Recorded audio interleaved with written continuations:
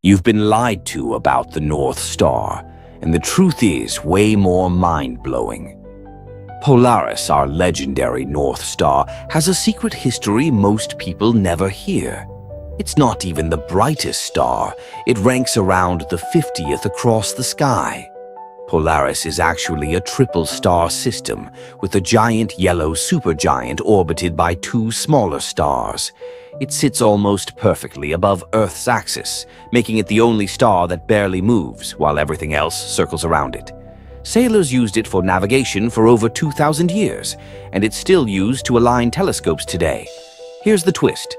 Polaris hasn't always been our North Star. 5,000 years ago, it was Thuban, and in 13,000 years, Vega will take its place. Even crazier, Polaris is expanding and brightening, making it one of the most studied variable stars.